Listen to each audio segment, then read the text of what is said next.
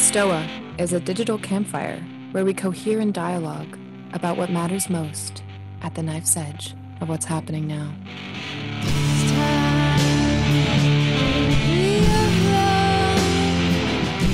Welcome to the Stoa. My name is Jared. I'm the kind of stand-in steward for this session. And yeah, just a quick thanks to Peter for making this. What is the Stoa line? Is it this is a place for us to cohere around dialogue? I don't know. I can't remember. I'm a failure. I'm a terrible steward in the Stoa. But anyways, so yeah, today we're going to be talking a bit about Vajrayana and things. And so I'll just hand things over to Charlie and we can get started here. Thanks, Jared. Hello, everybody. Welcome to Evolving Ground at the Stoa. My name is Charlie Awbery. I'm co-hosting with Jared. I'm also known by the Tibetan name Rinzin Pamo. I write at Vajrayana-now.com. So this is the first session of a foundational series in which we're going to draw on the methods and principles of Vajrayana Buddhism to inform an approach to contemporary life and practice. So Vajrayana means literally the path of the Vajra path. A Vajra is a ritual weapon symbolizing indestructible force. This is a Vajra. It's a little one. You can get some very big ones. So Vajrayana is eventually about learning how to appropriately access and harness the raw power of your personal, emotional, mental, social circumstances in order to engage in useful, creative activity that benefits other people. Vajrayana is quite a late development in Buddhism. Developed roughly around the 6th century in India, and a couple of centuries after that it spread into Tibet. It also developed distinct branches in Japan and in some parts of Southeast Asia. Vajrayana comprises several fields or domains of practice, you might say. It includes Buddhist Tantra, which is quite distinct from Hindu Tantra. There are many crossovers historically. It also includes Dzogchen and it includes Mahamudra. These are all terms that you may have come across in the Buddhist sphere. So what all these fields of practice have in common is that they're characterized by an attitude towards physical, emotional, mental, social experience that is non-renunciative. Vajrayana's methodology draws on involvement in actively engaging with desires, with attachments, with emotions, and with circumstances. So it's very different from some other forms of Buddhism. Buddhist Tantra employs the principle of transformation, and transformation requires engagement. It requires involvement. Dzogchen and Mahamudra work on the principle of integration and liberation. You can't integrate without engaging. So all of Vajrayana it's defined by the employment of non-renunciative methodology. That's what distinguishes it from other sorts of Buddhism. So a little bit about myself. I have a background in traditional Vajrayana practice. I was an apprentice in the Arrowtail lineage of the Tibetan Nyingma school. Many years. I took tantric vows in 2002. So I practiced Vajrayana in a traditional setting for more than 20 years. Then about, 18 months ago, I gave up adherence to the ordination vows in the traditional form that they take. And I moved away from that traditional practice setting. That's a little bit about my background. Jared and I got together about a year ago.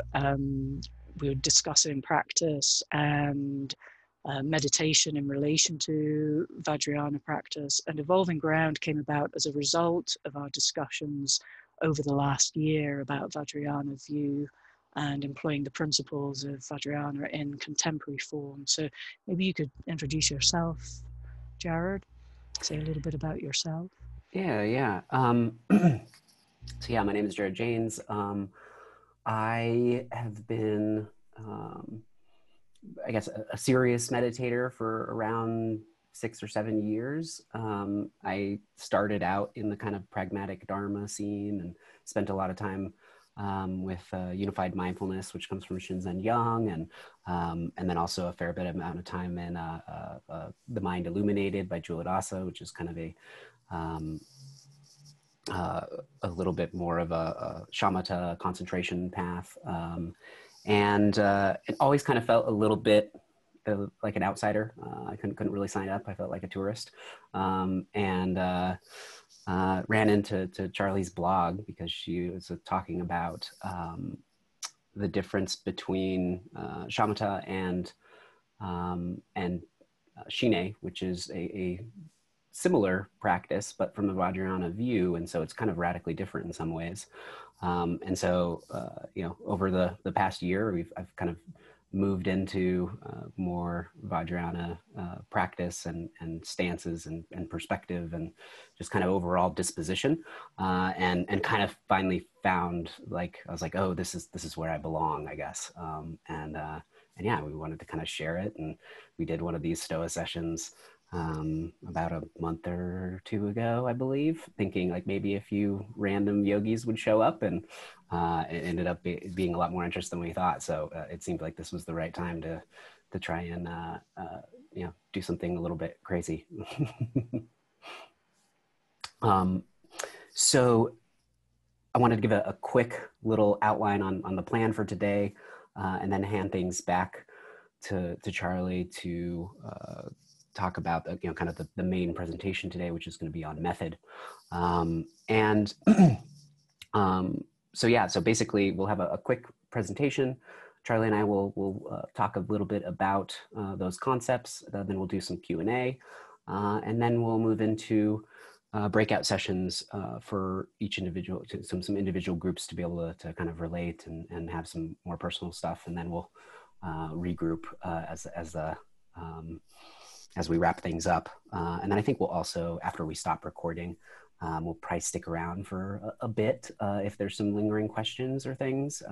So yeah, feel free to stick around a bit afterwards if that sounds like something that's interesting to you. I think that's it. Let me look at we were trying to be a little bit more organized last time. We were kind of flying by the seat of our pants. Yeah, it was kind of spontaneous, yeah. But yeah, I think that's so it. we have a plan today. Structure. Yeah, Charlie, you want to start? Right.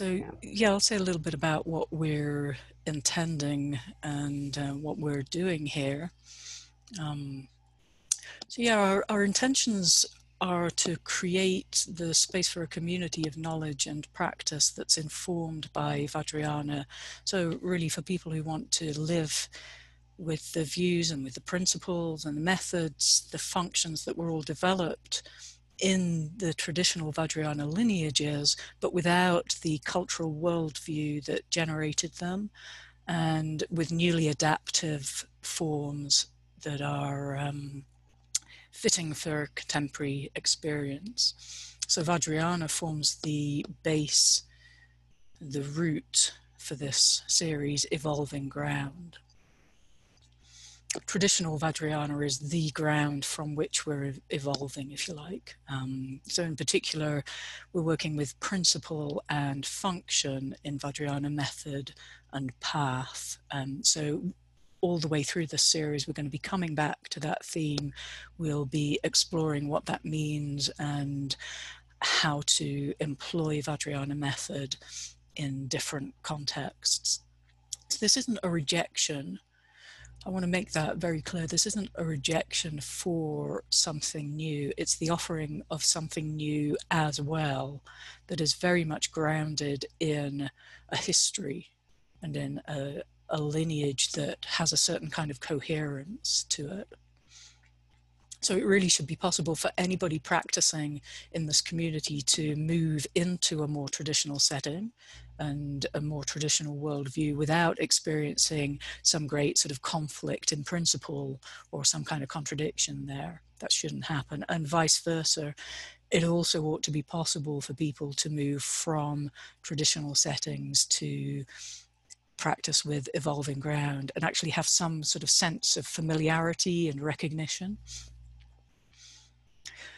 So what I'm saying is that if you understand how a practice method works in terms of its principle and in terms of its function, then that's translatable into lots of different contexts. So the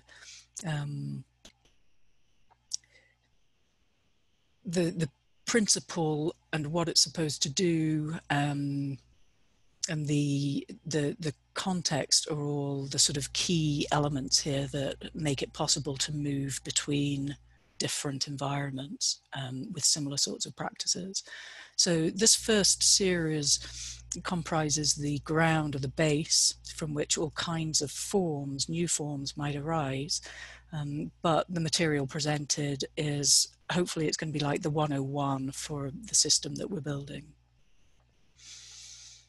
And so as such, it's also the link, it's like a link in a chain back to traditional Vajrayana practice. So what I want to say about that is that the more involved you become in any kind of system of practice, the more informative it can be to understand the history and the roots of that practice, or the tradition of knowledge, if you like.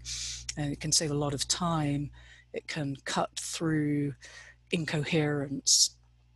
So once you start having a feel for a system and its practices, how they might function in your life, understanding how they were generated and what gave rise to them. I'm talking socially and politically here as well. It's very good at some point to get a much rounder, fuller sense of the context of the practice, the historical context of the practice, rather than what you might call an aesthetic understanding. This applies across all domains, I think. So you begin to get a much better sense of how and why a particular mode or method functions in the way that it does. And in doing so, you're better able to predict how something's likely to pan out, what the different outcomes might be from following specific modes of practice, for example. I should say something about principle and function. So Jared and I use the terms principle and function frequently. Principle is how something works, and a function is what it does. Kettle employs the principle of transforming electricity into heat, and its function is to boil water.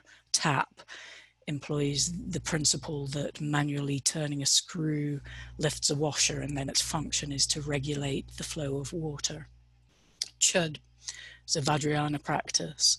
It employs the principle of cutting through the habitual relationship to corporeal form, our habitual, the way that we are with physical reality. And its function is to induce an experience in which death and life are understood as inseparable, or, that's one way of putting it, different ways of putting it.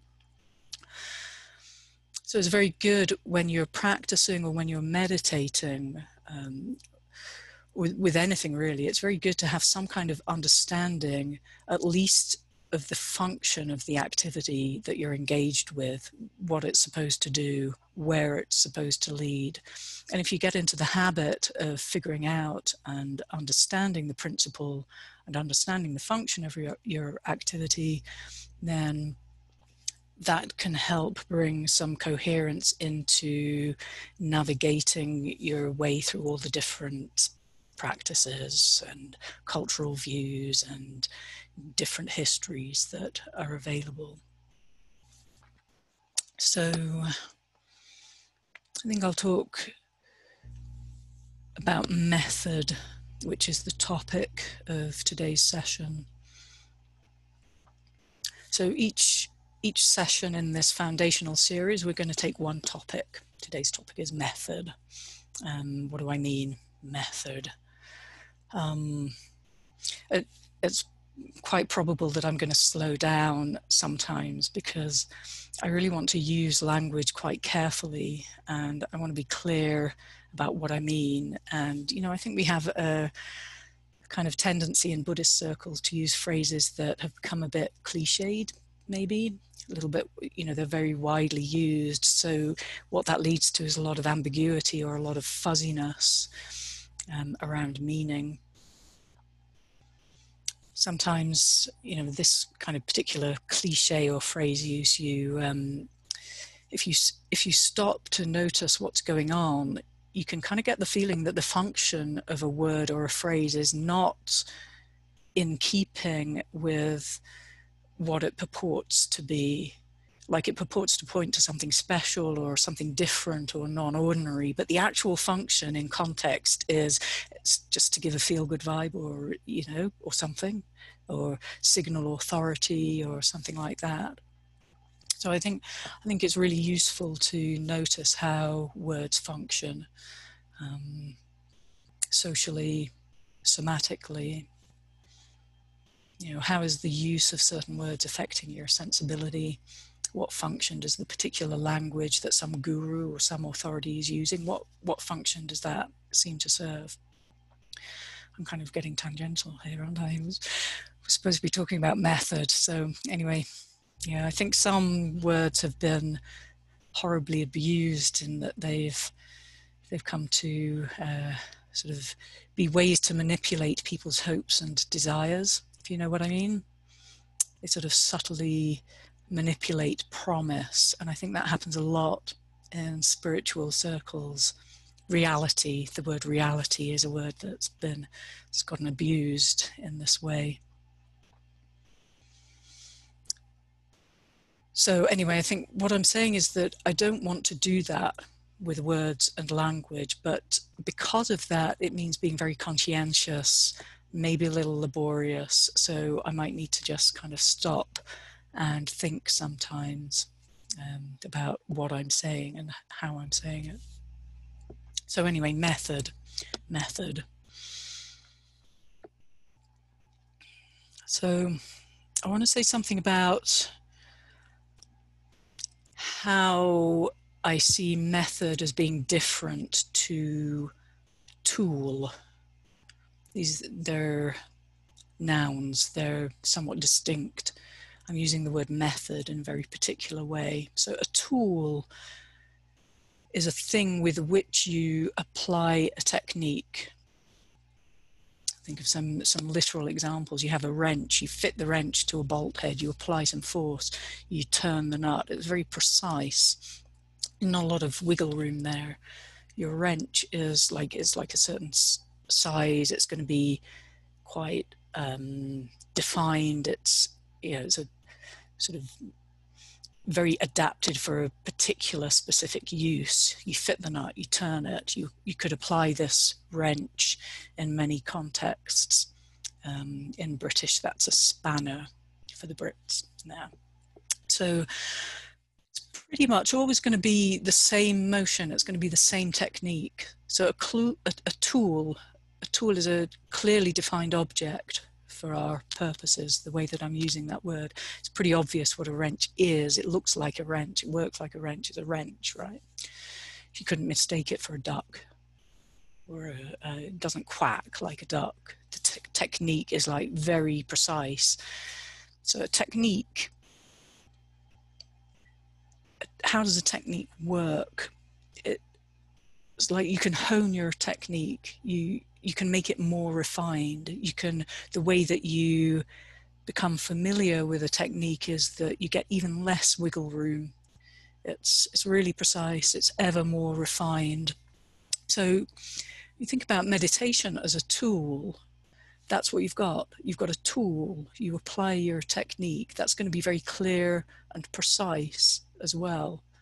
So examples of meditation techniques are like focusing on the breath, concentrate on the breath as object, ignore the thought.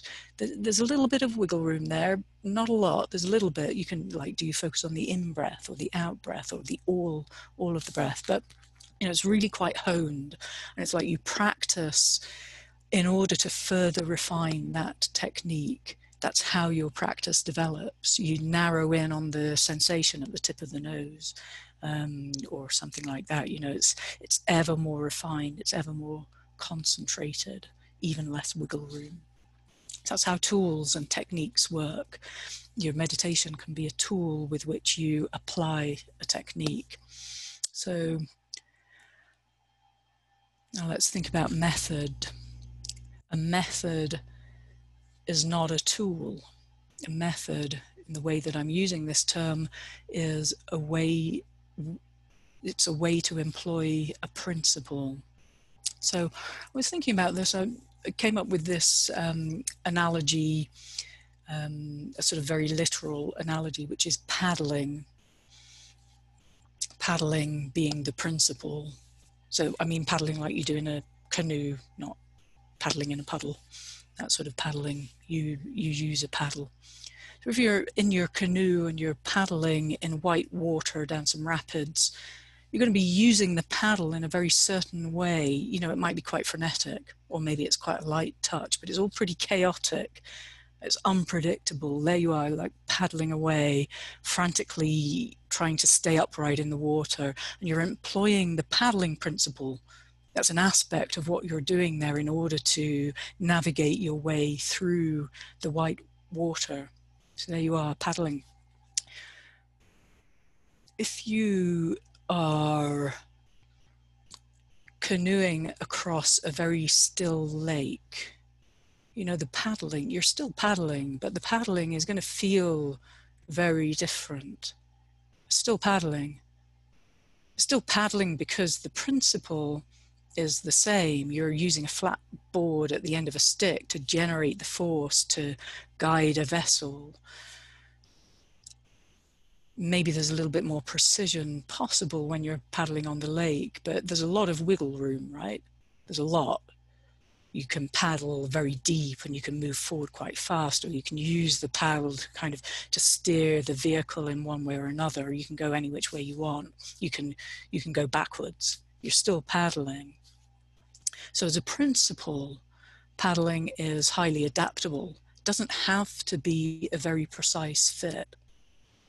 It's you know, it's not like a wrench, which is of a very particular size and a very particular application. It's really quite different. And you can change your method and employ the principle of paddling. You can use a kayak, not a canoe. You've got a different sort of a paddle, but you know, the experience changes again, still paddling. You take like one of those precarious board things that people stand up on, and again, very long sort of paddle thing, and you're moving yourself around on the water, but still paddling, still paddling. It's quite different. Same principle, different method. So where are we going with this? So take a little moment now. Maybe think about the difference between these two analogies and how they're distinct and how they reflect the difference between tools that apply techniques, methods that operate according to principles. Like, you know, analogies are never perfect, but there's a distinction here that I'm pointing to.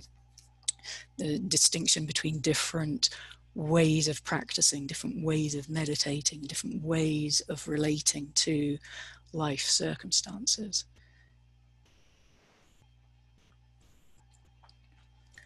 So when meditation is your tool, you're applying your precision technique. Maybe that's focus, or maybe it's concentration of some sort. When meditation is your method, you're employing your principle. So supposing the principle that you're going to employ in your meditation is remaining uninvolved. So let's think about that. If you're very sleepy, your eyes want to close, and your brain is kind of, you've got brain fog and you're sort of drowsy. Remaining uninvolved, that's maintaining conscious, aware presence. Remains remaining uninvolved with the sleepy experience. That's the practice of remaining uninvolved. It's going to feel a certain way. It's going to have a certain sort of quality, certain sort of texture to it. It's going to be defined somewhat by a sort of sleepiness and a sort of slight sort of tension with sleepiness, isn't it? And then the practice at that point is defined by the experience of remaining uninvolved with sleepiness. So by contrast, you can, if you've got a very different sort of meditation experience, if you say, for example, you can't stop thinking about the film that you were watching last night, the remaining uninvolved practice is going to be maintaining presence by remaining uninvolved with the film story, with the visuals, with the memories, with the, all of that activity that's going on. It's going to feel very different to remaining uninvolved with sleepiness. The way you even employ that principle might be quite different. So, another example, like if you're experiencing little itchies and little spiders walking all over you, that practice of maintaining conscious presence and awareness without involving the sensation of without getting all involved in that sensation and wanting to do something about it, that's, again, it's very different indeed. So the difference here between meditation as your tool and meditation as your method, like, when it's your tool, it really doesn't matter what else is going on. You apply the technique, and it's always the same technique. That's the whole point. It's like everything else is a distraction. You apply that technique and you further refine the technique. You don't stop focusing on the breath. You maintain your concentration. You're keeping it the same. When meditation is your method, you're employing a principle. You're employing this principle of remaining uninvolved. The experience is shaped by that context of uninvolvement. So the context, the environment within which you're employing that principle shapes the experience of what it is like to employ the principle. It doesn't always mean the same thing. It's still the same principle, like still paddling, still remaining uninvolved, paddling, adapting to context, shaped by the context. Using a spanner, it's always the same motion. It's always going to be the same thing, like righty-tighty, lefty-loosey is the thing, isn't it? It's like it's always the same focusing. You just get better at it. Keep doing the same thing. So that is a way in which Shine meditation, remaining uninvolved, is quite distinct and quite different to the way that we're using these terms shamatha and focusing and concentration. Shine is highly nebulous by comparison. It's really, there's so much wiggle room there. So that makes it not quite so easy to put your finger on what you're supposed to be doing, because what you're doing is employing a principle, not applying a technique. So you can't do that automatically. It can only ever be intelligent, right? You can't get into this, you're still doing the same thing, and there's a sort of gradation. And that's why it's very easy to lose the practice when you're practicing Shine. It's really easy to, that's just going to keep happening. You're going to keep losing it. You're going to keep losing it. It's kind of different to focus and concentration. Focus, concentration, that technique, it can be kind of graduated in a way that is less easy to do with remaining uninvolved. You can have, when you're using focusing technique, you can kind of have a less sharp focus somehow, and then get better at the focus becoming more sharp and sort of more keen, like that sort of precision tooling analogy. You just can't do that with remaining uninvolved, not so much anyway. It's less graduated. You tend to fall into involvement and then find uninvolvement again. That's kind of how it works. And then, the periods of uninvolvement with whatever it is, they start to lengthen once you become more familiar and more adept at applying or employing that principle. So meditation is an example of a method. It's one particular method that can employ a principle, and remaining uninvolved, that was an example of a principle. But because it's a principle and not a technique, like with paddling, like with the, paddling with the canoes, all the different canoes, all sorts of method can employ that principle. And this can get broader and broader. It can become quite nebulous. So you can get to the point where you say it's the context that is the method that defines the principle, if that isn't a little bit too convoluted. You can remain uninvolved. You remain uninvolved when someone's wrong on the internet.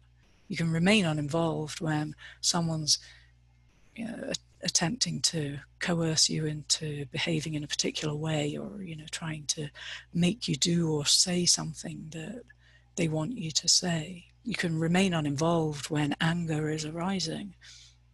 The definition is maintaining conscious presence. It's like the definition is awareness of the whole situation without involvement. That's all. That's employing the principle. So going back to the technique, technique is really exclusive, it's distinct, it's precise, and it's somewhat conceptually abstract as well. It can look and be the same in any kind of context, whereas employing a principle is really context dependent. So that's another important difference, I think, between the principle of remaining uninvolved and the technique of focusing. Remaining uninvolved, it means that the choice, the option for involvement is always present. Remaining uninvolved, it's not separate from involvement. It's defined by knowing and seeing and feeling the possibility for involvement. That's always there. It's always there. So the more that you get used to that, it's like the easier that option becomes. Eventually it's just a choice. It's like there's no pull in the direction of involvement, although the possibility of involvement is still always present. So that's like an example of a principle, and how the context, which is the method, shapes the principle. So if meditation is your method, you can employ the principle of remaining uninvolved with whatever arises. And then once you get quite familiar and you get quite comfortable with that, it becomes possible to employ other different principles. But, in Vajrayana practice, a lot of them really do rely on this familiarity with remaining uninvolved. And methods and principles kind of go hand in hand as well. It's like I've said, the context defines how the principle manifests, like what that texture is like, what it looks and feels like. Remaining uninvolved with thought stories, is kind of different to remaining uninvolved with sleepiness. And the principle defines the method to some extent. They're sort of inseparable in context. You don't take a paddle up on a mountain hike. It's kind of, it would be incongruent to employ paddling while you're hiking, just like, it would be incongruent to employ renunciation of attraction and desire when you're engaging in a romantic relationship with somebody. It would be a misapplication of principle. So, maybe Yeah. how long have I been going on for? A while. Yeah. I was kind of, as you were talking about this, the first reflection that came up is because we're talking about the specifics of practice, and getting used to Shine, because coming from this concentration place, many of the sits are very, very similar. You're always trying to recreate the same experience in some way. And the more that I've gotten comfortable practicing Shine, the more I'm like really interested. Like, so we have a Slack channel, and we always do some people practice. We have this little practice log where we give a little update on, how our meditation went for the day. And the first thing I always write is the environment that I was in, because that is kind of that's the context that defines so much of the quality of that sit. Right. As before, it was always like the context was more of a hindrance or something to be overcome. Yeah, now that's kind of interesting, because I think in a lot of systems, there's this ideal that you would find a very, very quiet space. And I think that actually can really help a lot when you're beginning to meditate. But there is no requisite for that for Shine. It's not like a part of it's not a part of the tool of shamatha. It's different in that way, that you could find yourself in quite a noisy environment, you'd still apply the principle. And so your sitting can have sort of very different qualities at different times, and it can still be the same method. Radically. It's it's very, it's a bit well, it brings a bit of interest, I suppose, for me, because that was one thing.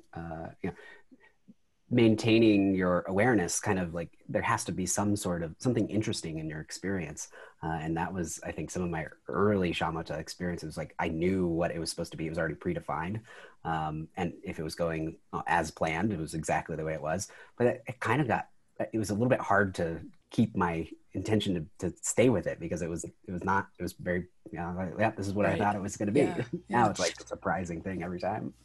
Something I'm really curious about is whether you get more boredom in Shine than you do in shamatha. I don't know, because I'm mostly coming from a Shine background, but boredom has this kind of very particular flavor. Like, if you meditate for long enough, you're going to experience boredom. So I sort of wonder whether, because of the focus and the concentration in shamatha, that you've always got something, there's always something there. I kind of wonder whether boredom is less of a feature. I don't know. Yeah, for sure. I mean, because what do you think?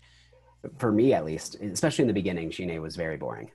Because it was like, I needed, without a technique, it was like, what am I supposed to be doing here? Like, it was the definition. There's nothing to do. Well, a lot of people coming to Shine, I think they do experience that. What even is this? It's like, what am I? It's so nebulous. It's much, much more nebulous as a practice than and it's not systematized within itself in the same way that some shamatha practices. So it's not like there's this very clearly defined set of steps which you can work through, which is, that's very appealing in some way, but it's really heading in quite a different direction, and the experience that you have at the end of that is going to be quite different as well. Well, and I would say this also does kind of speak to the fact that the technique heavy stuff can be, I think it's very common, especially with broad teachings, because you have to generalize and try and replicate a similar environment so that people can know where they're at, where so much more of the practice that I've been doing ever since moving to a more Vajrayana view relies on getting feedback and talking to people and especially somebody who has more experience. It's using your personal life and circumstances, and it's actually working with your personality in some way. And personality is very much, personality and relationship really are the path aspects of Buddhist Tantra. So it's a very different flavor in that sense. I'm kind of curious, just to call Todd out. Todd, did you? Todd was a very experienced shamatha practitioner. We practiced together in the past, and you've moved to Shine recently. Was boredom part of your? Have you run into boredom yet? I don't know. It's you've had a different experience starting Shine than me, which speaks to the how much variability there can be. Yeah, Probably the opposite for me, actually. I feel like I went through just terrible long stretches of boredom in shamatha, and it, it was interminable. And Uh, so I feel like I kind of maybe beat it out of me or something. I get to the point now where I feel like I can find almost any aspect of uh, experience at least moderately interesting. So that's helped a little bit with Yune. yeah, maybe boredom's just kind of par for the course in meditation. Yeah, Yeah. yeah. One of my earliest experiences of what they call Nepa in the Tibetan system, which is that sort of very clear, expansive, spacious, bright, sharp Grounded. experience, that came through sticking with boredom. It was like, really, really instant, like instantaneous, sudden change of state into mental clarity. And it kind of felt like, I really remember it because it was it was just so different to anything else that I'd experienced at that time. And I just remember this, I'm so I'm so bored and I'm kind of sleepy, and I'm just sticking with it and sticking with it. And then it was like a veil lifting somehow in terms of the mental experience there. Yeah. And to put it in context, Nepa would be the fruit of Shine practice. Of Shine practice. Yeah, that's correct. Yeah. I know we had a couple questions. Did you want to take a look and see if there's in the chat? So what's been going on in the chat? I was just kind of on a roll coming in here. There's a surfboard. There's a surfboard. There's a surfboard. There's Wiggle room and surfboard. Okay.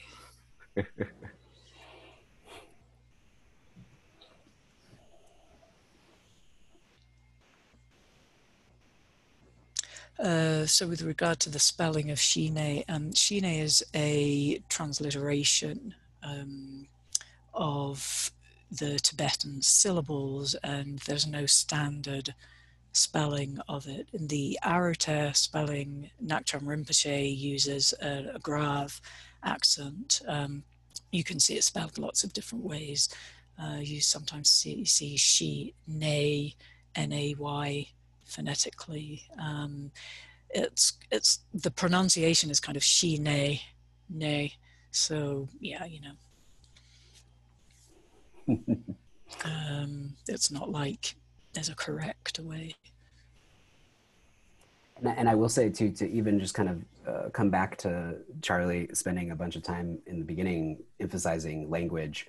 The intention of this project is to move away eventually from a lot of the more traditional and Sanskrit language. And right. And yeah, we haven't gotten a name for Shine yet, but we have talked about it. So there's And I think in this first foundational series, we'll be using Tibetan terminology, we'll be using some Sanskrit, and beyond that, we will have, we'll probably step into it being, pretty much all English. I saw Sarah had a good question about the difference between remaining and involved, and a kind of disassociated, cool distance way of relating to the situation. It was right below the technique or the spelling question from Lydia. Hello, Sarah. Would you like to ask your question, or Sure. so that we have it on the recording? That would be great. Thank you. Yeah. So when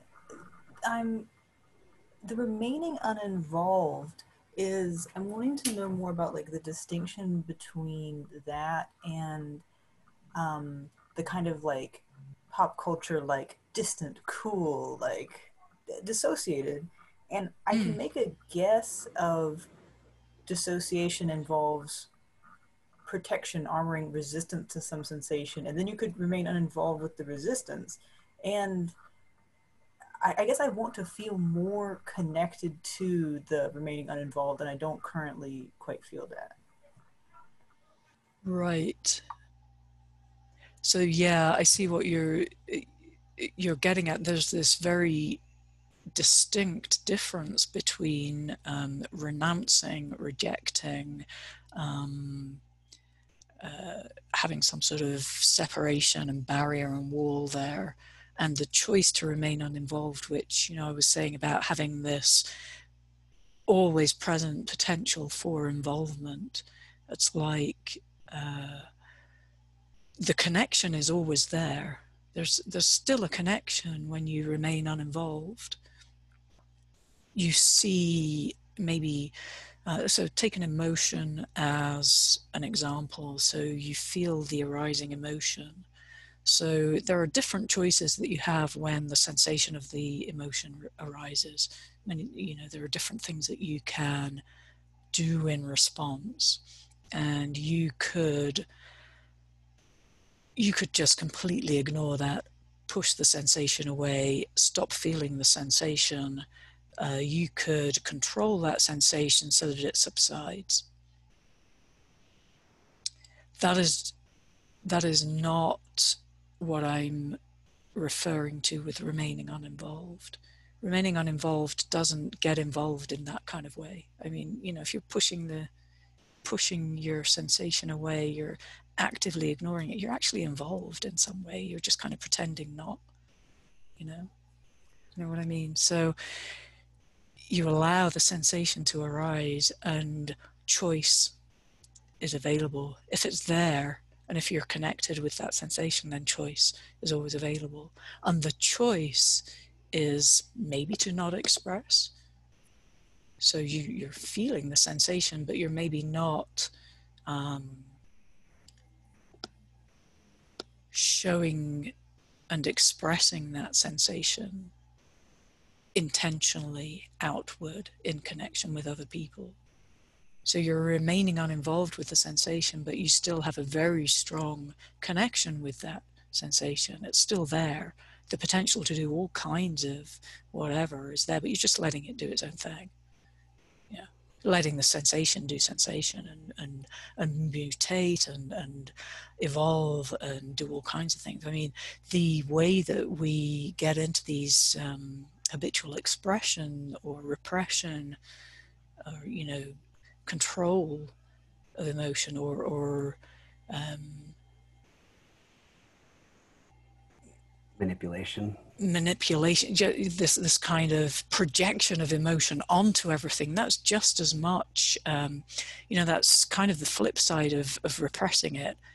It's the giving full rein to that quality of your experience. So, those are both involvement in some way. So remaining uninvolved allows the sensation of the emotion just to stay around and be there.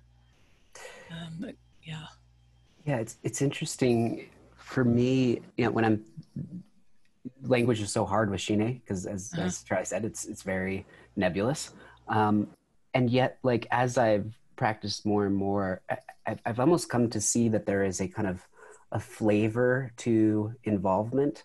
And involvement is, so even Shine is the first of these 4 practices that are building up to Dzogchen practice. And Dzogchen talks a lot about how mind is always kind of manipulating, overlaying, judging, putting things in reference points.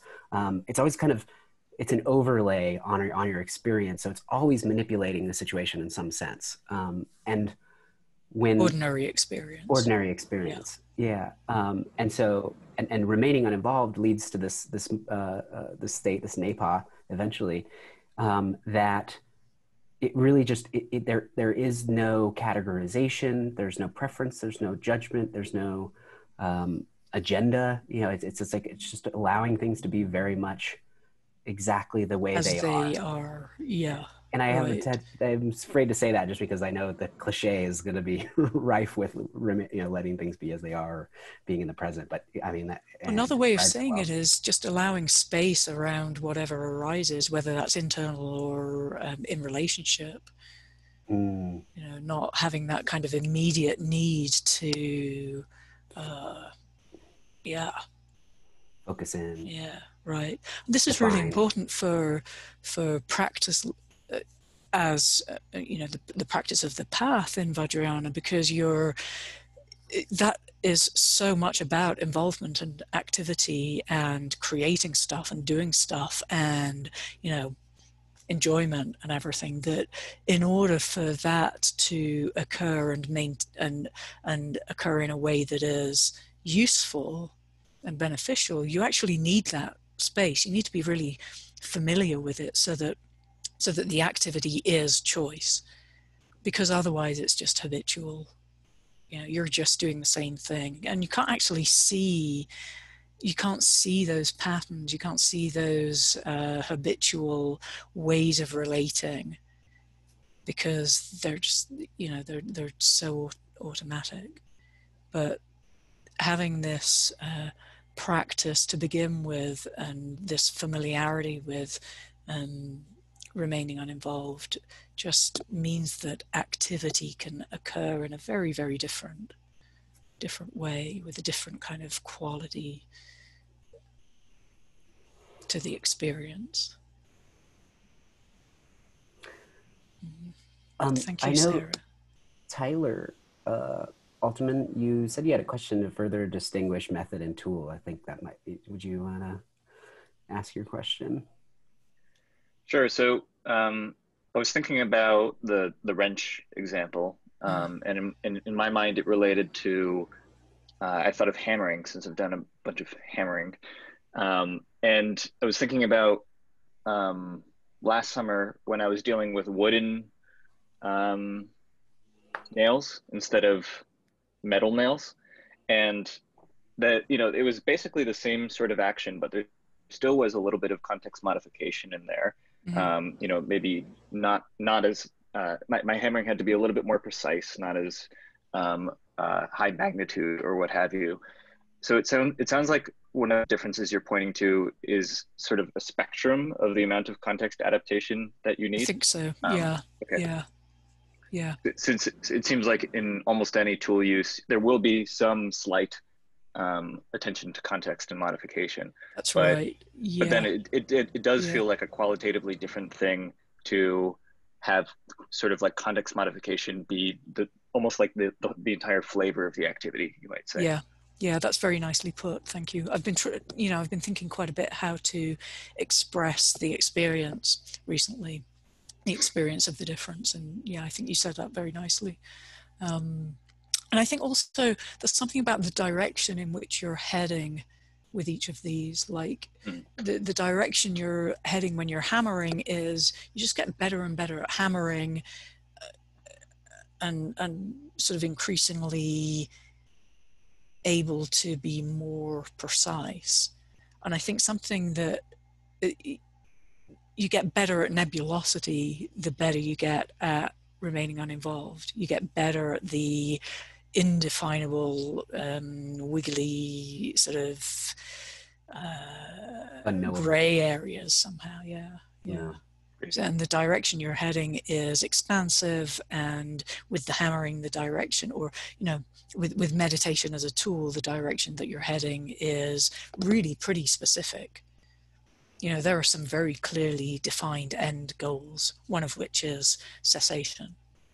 Right. It's very specific. Feels like there's even quite a pretty distinct scoping of awareness that happens in each one. Yes, when I'm focusing like very narrowly on breath meditation, for example, it feels like it's almost like going infinitely to a single point, whereas other types of more nebulous meditations feel like they're entertaining more and more of my environment. And eventually what you're doing in the more shamatha oriented, the more what we would call sutric approach, is that you are honing in so much that you get to a point where there's an explosion into entirely separate transcendence, if you like. Thank you. And that is very different. That's very, very different from the approaches within Vajrayana, which are you're moving towards an experience which is never going to be clearly defined. It's much more about congruent activity in the moment. It's about relationship with the what is arising in the moment. So it doesn't lead to a point of transcendence. I would say maybe it leads to a point, or not a point, it doesn't lead to a point. It leads to a scope or a sphere of fullness, completeness, complete apprehension, congruent apprehension. It's not like saying that you can have perfect information. It's more full engaged presence in life, in the relationship with the present moment. Yeah. And I guess Appreciate it. and even more of a kind of Vajrayana thing. You know, Vajrayana is so much defined on this play between emptiness and form, and so the wholeness is the integration or kind of yoking, if we're yogis Right. here, of these two dynamics of the pattern and the nebulosity. And Shine is quite, you know, it's not this is the beginning of the base. It's the base. Yeah, it's the ground. So we're going to be looking at Shine a lot in these series. We'll kind of come back to that as the example of quite often.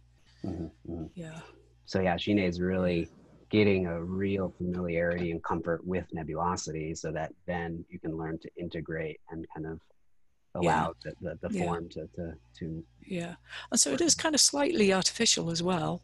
Mm-hmm. You know, that's something that Naktam Rinpoche always, I remember him saying that, you know, it's not an ordinary natural state. It is something that you are intentionally cultivating.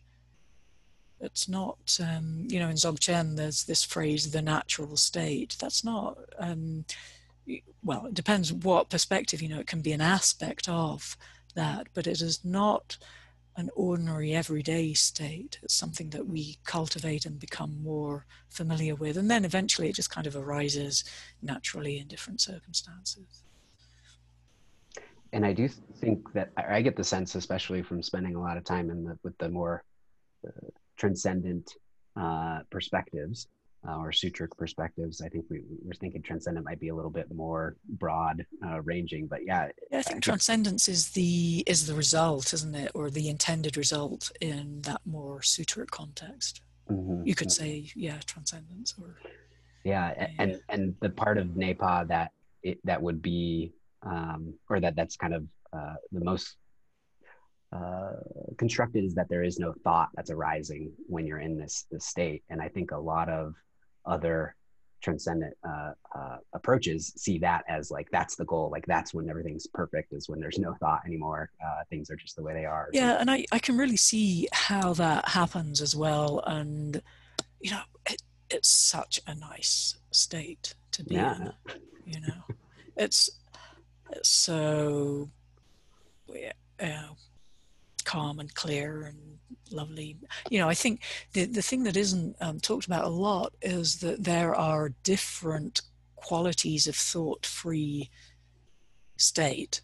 Yeah. And you can have this kind of very, very quiet, calm, almost like you're in a sort of bubble state. And that is really very different to this state Nepa that we've been talking about, that is, you know, it's thought-free, but it's really bright. I mean, I always want to use this word bright. It's just, you know, very expansive, but it's still thought-free. So there are these very different mental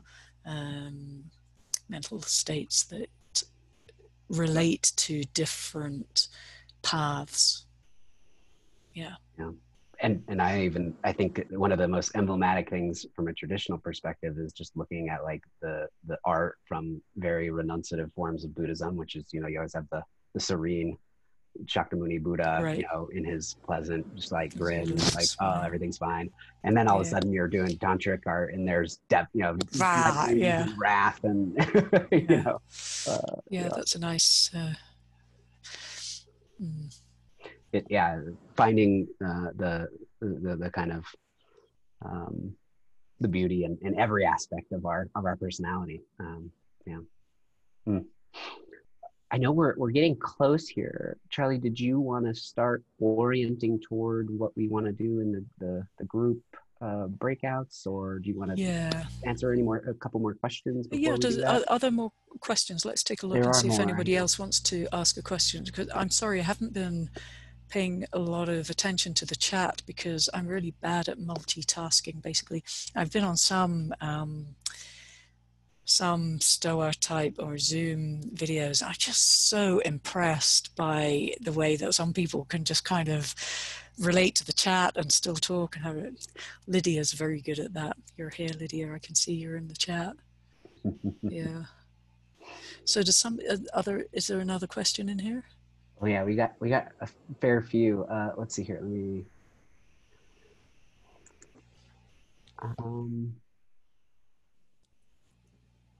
Maybe Na Rao said you had a question on connection, finding presence of awareness. Did you want to ask your question or?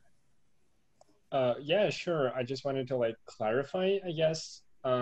So when you talk about remaining uninvolved, would that be pretty much the same as saying that you don't really make a choice or choose to not make a choice, or like you do not react to a phenomenon? You're aware of the possibility of a choice. Yeah, yeah. So you're choosing the uninvolved aspect. So there's a choice. There's a choice there. Right. Yeah. And the second part was, you said that there is like a connection. And I was wondering whether the connection part is contained kind of in the finding presence of awareness part of the instructions. So there is still like presence of awareness, and this is what keeps you connected to like, you know, what's happening. Yep.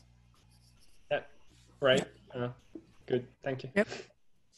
Yeah, and the presence of awareness. Yeah, sorry, Jared. That is a phrase that I have brought from the Arrow-Tear context. It's a phrase that Ngak'chang Rinpoche uses in relation to, I'm going to be getting a little bit Tibetan here, and Dzogchen practice of Senzen, particularly, which is in English, he uses the phrase, and Khandro Dechan uses the phrase, finding presence of awareness in the dimension of whatever. So in your Shine practice, you might start out by finding presence of awareness in the dimension of the breath, and then you're actually dropping that. So you're using that as a little bit of a support, and then you drop that. And eventually in Shine practice, the finding presence of awareness is in the thought-free clarity, space of, clarity and mental experience, or the experience of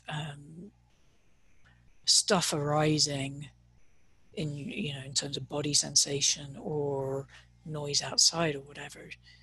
You'll eventually move into finding presence of awareness in the stuff which arises. So that's the follow-on from Shine. So that potential is always there in Shine, but you're allowing it to just be there. Does that make some sense, Nauru? Yeah, absolutely. Thank you so much. Thanks for the question. And I'm actually kind of curious now. I got a question. So for the presence of awareness, is this directly related to the empty element of the experiential? Like the empty aspect of whatever is arising has to be, you have to be in contact with it. Right. And we're talking about an experience here rather than, a lot of like 2,000 years of Buddhism is arguing about emptiness. And it's like, I guess we could say nebulosity. What it is. Yeah, nebulosity is, it's a really great way of bringing the understanding that the qualitative understanding of some kind of emptiness in meditation, understanding that as nebulosity in your daily activities is one way to have a connection with your meditation there. I did see one other question from Michael. This might be a quick one. The thought-free state, what is that? word thoughts or, so yeah, and this is no, it's anything that arises in your mind. So it's ideation, visual stuff that comes up. Not so much talking about bodily sensations. So you allow body sensation to be as it is and remain uninvolved with that. And that can, the more you practice Jine, that does subside a little bit, and it sort of mutates as well. So it becomes sort of quite pleasurable sometimes. But we're talking about thought-free state. The Tibetan word is nam tog, which is just stuff that arises. So whatever arises, you remain uninvolved with it. For the most part, when you start meditating and practicing, that's going to be, for most people, that is thought. And then, as you become used to having less density of thought, then you begin to notice all the other kind of stuff that goes on. And I sometimes wonder, I think that what happens is that as the verbal density dissipates somewhat, it actually allows a bit more space for other stuff to arise as well. So there are very well documented, well known phases that people do move through in meditation. But I don't want to say that these are prescriptive. Some people don't have a lot of verbal mental activity. Some people have an awful lot of visual, or I'm just saying awful. It makes it sound awful, but I didn't mean awful. I mean, that was rather British phraseology. I just mean some people are more visually oriented. And again, in Vajrayana practice, you're working with whatever the proclivity is. So, if somebody just individually what they have going on in their mind is a lot of very clear, bright visual stuff, then maybe Yidam practice is going to be a great practice for that person, or working with the visual quality of things, working with vision is going to be really useful and helpful. Other people are more somatically inclined, or conceptually oriented, or whatever. So you really kind of work with personality in that way. Thank you, Michael. Yeah, thank you. Do we want to, I think it would be a good time to start moving toward the breakouts. I'm assuming we might go back to get a little bit more on the method note or something. So the breakouts are for you to explore the material that we've been presenting here in relation to your own lives and your own practice, and maybe help each other figure out, is this relevant? Is this not relevant for me at the moment? How might this apply? Just to have a little exploration of that material while it's still really fresh. And then, if anything arises and you have questions or insights or anything that you want to share, we can come back for a bit more of a larger group discussion and exploration. So should we do that now? Yeah, I think so. I had one quick thing. This was something that came up, but I didn't get to mention it. I thought it might be interesting because maybe there's some people here who aren't meditating on a regular basis. But the interesting thing here is that similar to what we covered in our last Stoa session, there is kind of a general technique or method or view that gets employed in informal ways throughout our life too. So this is one of the things that came to my mind, was like how we deal with our emotions, maybe especially the ones that are difficult. Did you, I thought maybe that we could make a little bit of a correlation with method of dealing with emotion in just day-to-day life, so that we could, so folks that don't have the meditation background could talk about their informal experience as well. Yeah, that's a great idea. Yep. Yeah, I mean, basically, you can talk about whatever arises as well. I mean, you know, if there's something that is going to be helpful regarding employing Vajrayana practice or whatever, and it's different, then, you know, follow that lead. Yeah. Gotcha. Okay. Any questions before we do break out?